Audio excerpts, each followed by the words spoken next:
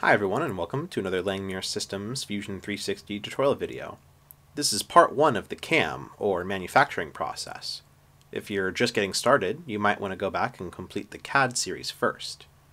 In the CAD, or designing process, we learned in depth how we use Fusion 360 to design parts to cut on the crossfire.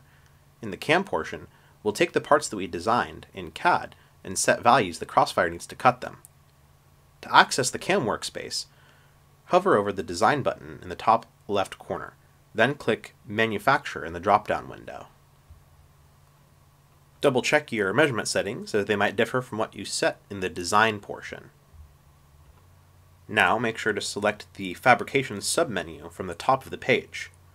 The tools we'll use in the CAM portion of Fusion 360 mostly include Setup, 2D Profile, and Post-Process. These are only found in the Fabrication submenu. Thanks for watching this video. Join us next time where we cover setting up our plasma cutter.